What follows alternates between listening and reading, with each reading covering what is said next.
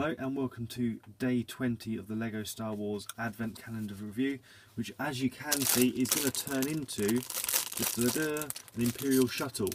We've had one of these before, so just looking at the picture there is going to be some similarities, but we'll have a look once it's built and we'll do a comparison with previous years.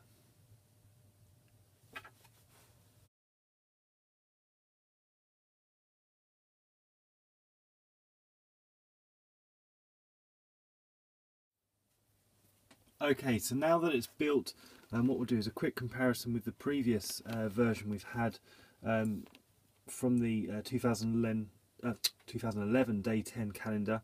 Slightly different in terms of the build, mainly down to the back detail and tiles and colour schemes that's worked out there, as you can see.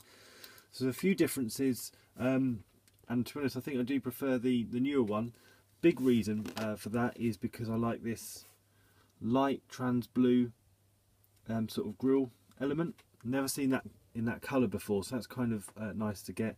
The overall shape is still the same, you still get the same look, effect and feel with this model, so it's similar in that respect, but it's nice to get a slightly updated one. They haven't just literally remade it, but again, could they have done more?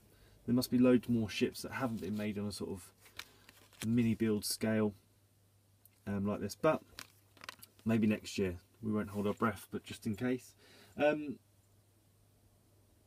So, looking at previous years, 2011 we had a TIE Fighter, 2012 we had General Grievous's ship, and then last year we had Obi-Wan Kenobi's Starfighter, which is nice in addition to the Jedi Starfighter we had this year, which obviously was in Obi-Wan Kenobi's colour scheme, which I think is probably one of my favourites. It does have lots of whoosh factor.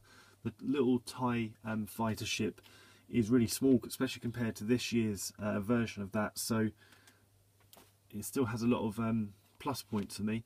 This mini build surprised me because it is quite accurate for a small scale build compared to the actual ship.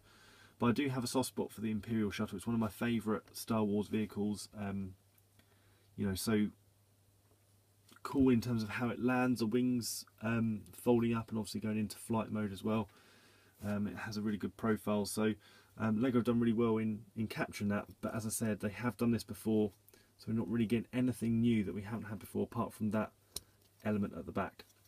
But you tell me what you think, like, comment and subscribe. We've got a few more days left, 21st, 22nd, 23rd and then just the 24th, so we're getting towards the end now, but thanks for watching and I'll see you soon.